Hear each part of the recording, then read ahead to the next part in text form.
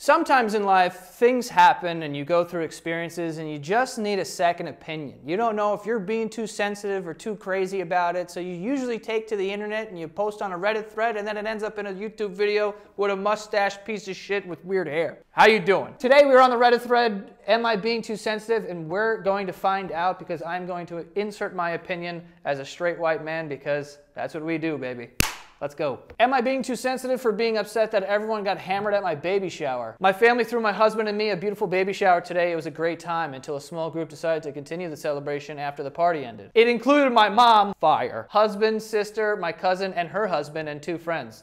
They all had a lot to drink. My sister got overly flirty with everyone. Nice. At some point, a THC vape pen. I'll be honest with you, I don't know if I agree with you or disagree with you yet, but THC vape pen is already pissing me off. A THC vape pen was passed around. They were playing loud music on a phone. My husband got fall down drunk. I've been fall down drunk so much. We were at a nice restaurant and I was embarrassed. I still paid the entire tab, which was hefty, and told my husband it was time to go. He totally wiped out in the parking lot, enough to scrape up his knee pretty badly through his khakis. Oh, she's got a khaki husband, that sucks. When we got back to the hotel, he bled all over the comforter and got noodles everywhere trying to eat some leftovers.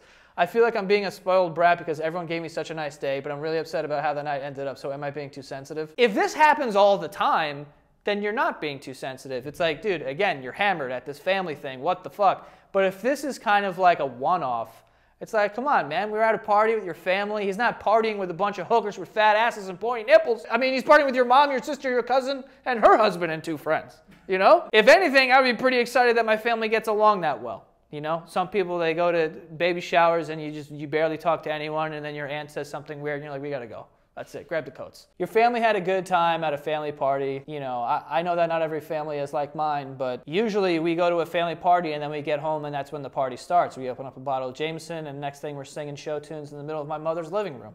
And sometimes people bump into sharp edges of the coffee table and bleed all over the ground, and that's just part of it. Am I being too sensitive about the list of rules my long-distance boyfriend gave me? Me and my recently long-distance boyfriend have been dating for a year, but I started college recently and moved to a different time zone. So he sent me a list of rules. Here they are. Run for the hills. What are you doing? 1, location must be on at all times. Okay. 2, bedtime is 10:30. When I was 11, I didn't have a bedtime when I was 11. I was up at 3 a.m.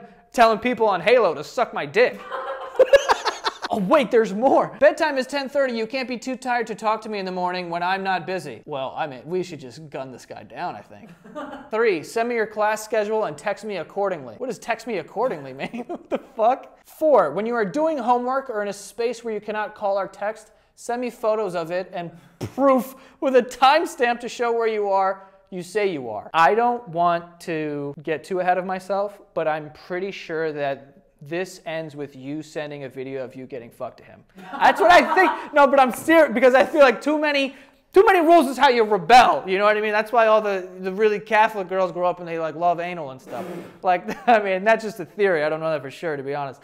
But it is a theory. It's a working theory. I'm okay with rule 1, but for rule 2, I told him he can sleep whenever he wants, but I'm not going to bed at 10:30. He said, why is it fair that I have to stay up all night and fuck up my day to talk to you? Then he started guilting me by saying, do you care about my health? Do you want more time together? If the answer is yes to both of these, 10:30 is your bedtime now.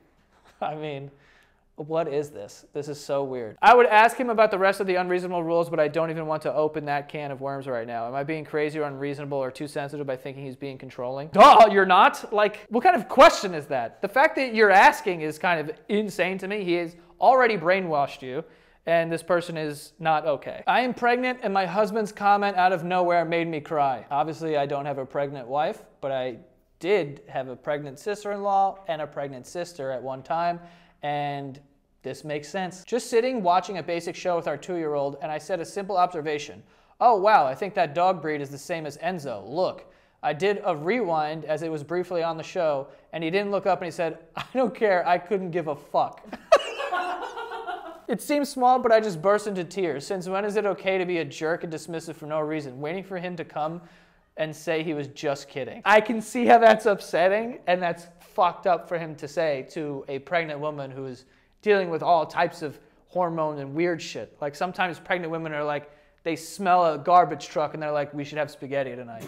Like, it's like, things are just like, the wires are crossed. You know what I mean? So you can't just tell people who are dealing with shit like that, like, I don't care, I could give a fuck about this fucking dog that looks like our fucking dog. Who gives a shit? Like, what's going on in that guy's day? I don't think you're being too sensitive. I do think, for me, this is hilarious, though. Like, to read, it's very funny. The idea that you were excited and you're like, oh my God, it looks like our dog. And he just goes, I don't give a fuck.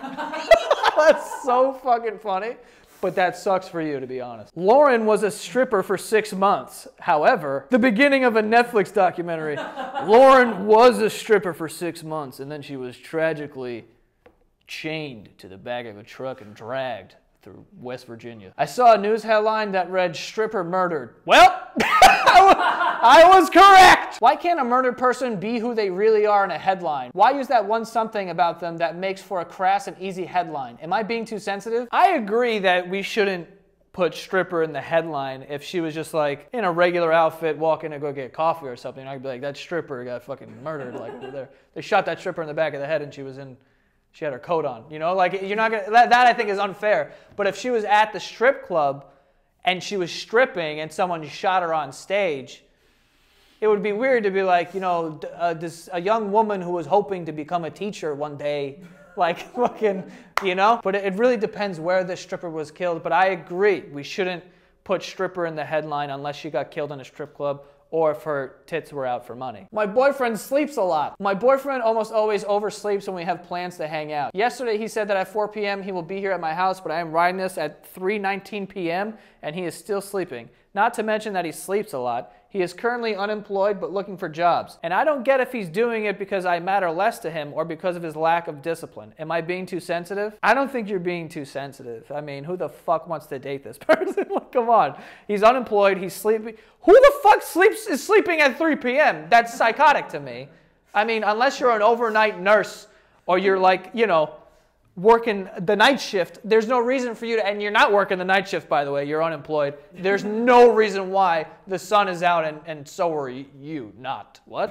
What this dude needs is to date the guy from earlier who had all those rules, because he would whip him into shape. He'd be like, yo, bedtime 10:30. All right, location on at all fucking times. That's what this guy needs. He needs someone to whip him into shape. You can't be sleeping at 3 p.m. Your boyfriend is a fucking lazy piece of shit. It is a lack of discipline, and he probably doesn't really like you that much. Because if he liked you, he would get a job, and he would have more discipline, and he'd be excited to see you. Hey man, you don't have a job, but at least you have a nice girlfriend who's been willing to put up with you sleeping until fucking 3 p.m. like a koala bear. Maybe you should put some effort into anything. If you don't have a job, there's an easy one standing right there who has sex with you. That's an easy one, all right? Put some effort into there. All right, before we get to the rest of this video, we do have some sponsors for today, and that is Rocket Money. Starting with Rocket Money. Rocket Money is an all-in-one personal finance app that's going to help you save money, possibly lower your bills, and cancel unwanted subscriptions because, let's face it, we've all signed up for some free trials out there, or we're paying for things that we're not even using, okay? And maybe you signed up for it a while ago and you were using it at one point, but you've been paying for it for the last 6 months,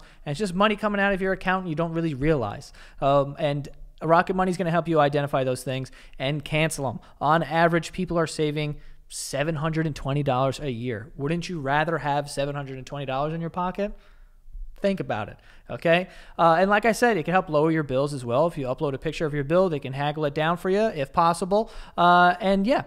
Also will help you budget. So if you're a little bit of an irresponsible spender, like I can be sometimes, it's nice to have an app where you can set a budget and put all of your finances in there so you know that you're not going over the budget that you have set for yourself. So like I said, it's an all-in-one personal finance app that's going to help you be more responsible with your money and put some more money back in your pocket, okay? So you can go try it for free, by the way, at rocketmoney.com/Joe, and you can unlock a lot more premium features, a lot more features with the premium. So go to rocketmoney.com/Joe to check it out and try it today. Our next sponsor is SeatGeek. SeatGeek is the app where I buy all of my tickets. If I'm going to a sporting event, I'm going to a concert or a Broadway play or a monster truck rally, I'm going to get all of my tickets through the SeatGeek app. It is the #1 rated ticketing app in the App Store.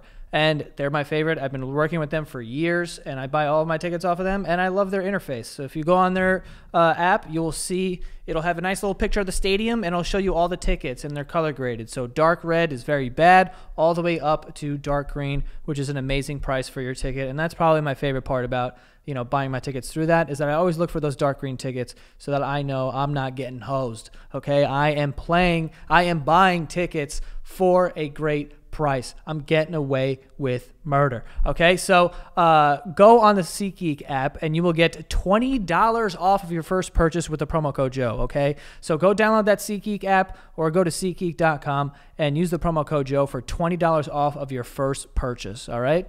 Enjoy. Am I being too sensitive for paying for a hand sandwich? Hand? Ham sandwich. I went to a coffee shop with my Christian friend. Oh boy. The guy before us ordered a ham sandwich, but his credit card was declined. My friend offered to pay, but only if the guy would not eat ham. Wait, Christians can't eat ham? My friend quoted Leviticus 11. Oh my God, punch this dude in the face. Just punch this guy in the face. It's a ham sandwich in a fucking deli, probably in the morning, and you're gonna quote Leviticus? My friend quoted Leviticus 11 about the punishment of eating pork. I took out my credit card and paid for his food. I'm an ex-Christian who was well-versed in the Bible, so I Googled Matt 25. These all are just starting to sound like screen names. Like, I called Matt for 2069. I Googled Matt 25 and showed it to my friend. It says, "For I was hungry and you didn't feed me." My friend is now demanding an apology from me. Am I being too sensitive for undermining my Christian friend? Fucking no, you aren't. Like, what are we talking about here? Hey man, I'll buy your ham sandwich. If you don't eat the ham sandwich, what are you buying then? That's the sandwich they ordered. What is he gonna eat? That's what he wants, a fucking ham sandwich. Oh my God, man. Super religious people that want to force it on other people are so weird. I would have paid for the sandwich, and then I would have paid the deli $400 to send me the video of the pig being killed. Am I being too sensitive for being upset with my boyfriend after he wouldn't play a song I requested in the car? I drive me and my boyfriend everywhere because he doesn't have a car. 6 start to this. He always listens to his music in the car and lets his friends request songs if they're driving with me. Today I requested one song to play and he said no. I don't know why that's funny to me. And that he didn't want to listen to that song. I tried to reason with him and say that I rarely ask to play songs and that it's just one song, that it would make me so happy. So 10 minutes later, I asked again. He said, how about we just listen to no music and turn the music off? I'm really upset by this because instead of letting me listen to one song I want to listen to in my own car that I'm driving, I'm really upset about this and wonder if it's justified. Man, I want to know what song it is so fucking bad. There is songs that I'd be like, that song sucks. Let's not listen to that. This is weird though. Your boyfriend doesn't respect you. Like, I mean, it's very clear that he's like, nah, my boy Jared just said that he wants to listen to Salt Shaker by the Yin Yang Twins, so we're going to put that on. So we're not going to listen to fucking Taylor Swift right now. That's for fuck sure. The fact that he's like, how about we listen to no music? It's fucking hilarious to me. This guy's a fucking asshole. Maybe the song reminds him of his, like, his dead grandma or something, or his ex. You don't want him to play that song. You play like Love Story by Taylor Swift and he's like, oh fuck, I'm thinking about, Meredith again. You know what I mean? You don't want that. So maybe he had a good reason for not wanting to listen to the song. Or the song sucks. Or he's a big pile of shit and he doesn't respect you. And if that's something he did in front of his friends, you should leave him immediately. Am I being too sensitive about my adoptive mother telling me that I don't need a 23andMe kit because she already knows I'm Korean? That feels like racist for some reason. It's like, you're Korean, I can see it. I can see you're Korean in your face. Like, this is fucked up. So I am an Asian American who was adopted from Korea. Well, that kind of settles it actually. My family is white. I was visiting my mother the other day and noticed she had a 23andMe DNA test kit. I commented and told her that I got one too, and she replied, why? We already know that you're Korean. Is it fair to be offended by this? When I told her that was offensive and that I could be a mix of races, she told me I have no right to be offended by it, and if I get offended by something, I need to hold my tongue. I need to hold my tongue? What is this bitch, a nun? I explained that she doesn't know that I'm 100% Korean. That's why I got the test. But she continued to tell me it was not offensive. Am I being too sensitive? I don't think you're being too sensitive. I think that your weird mother might be hiding something in your DNA though. Because why the fuck is this a big deal, Yeah, if you're from Korea, you could be Korean and a bunch of other things. People move around. We have planes, you know what I mean? We could get around to different places and people have sex in weird places and they move to different countries. So it is what it is. I don't know what she's like getting out of like telling you like, nah, you're good, you're Korean. Like what the fuck, like why? Like why tell me that? Like I want to do a 23andMe. And look, you're looking at me right now. You go white. I go, yeah, for sure, I am white. But I don't know. I have to trust my parents. And they're just like, I don't know Italian or something. Like, that's usually what my dad says when I ask him, like, what are we? He's like, I don't know, Italian or something. So I have no idea. I just go with white. I would like to spit in a tube, though, and send it in the mail and find out if I'm, like, Scandinavian or something. That would be interesting. I don't think you're being too sensitive. I think your mom is being weird, though. So I would do it just to spite her. And then I would probably make something up and just come back and be like, I'm not even fucking Korean. What happened back then? You know, like, just make something up. My fiance said something awful during an argument. Cannot wait to find out what this is. My fiance had a fight driving back from vacation. I mentioned I wanted to dye my hair and he said, you really think your hair is what you should be worried about? Oh my God, what a fucking prick. When I asked what he meant, he said, look at the way your shirt is stretching over your gut. That's the issue. How did you not just go like this and just fucking send it off the road and crash it and kill you both? That's probably what I would have done. When I reminded him that he'd previously complimented my body, he said, that was laying down. Now I see you standing up and how tight your shirt is around your gut, and it's so disgusting to me. The fact that you were able to even type this is astounding.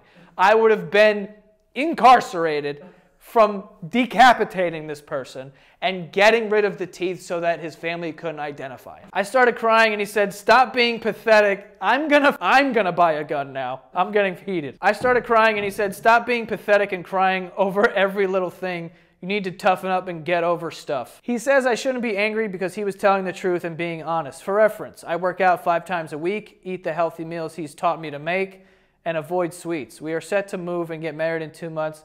And now I'm questioning everything. Am I upset over nothing? Advice is welcome. Here's some advice, okay?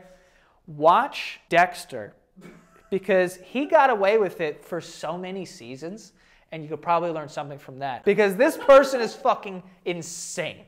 No one should talk to you like that, let alone a fiance. What are we talking about? Anyone who talked to me like that, I would just murder. I am almost inclined to believe that this is not real, because how could someone even talk to someone like that? Like, that is fucking crazy. You know what you should do probably? Get an animal to eat them. Bring them to one of those tiger fucking places and like kick them in. Anyway, I hope you guys learned something. A lot of you weren't being too sensitive. You know, honestly, here's a rule.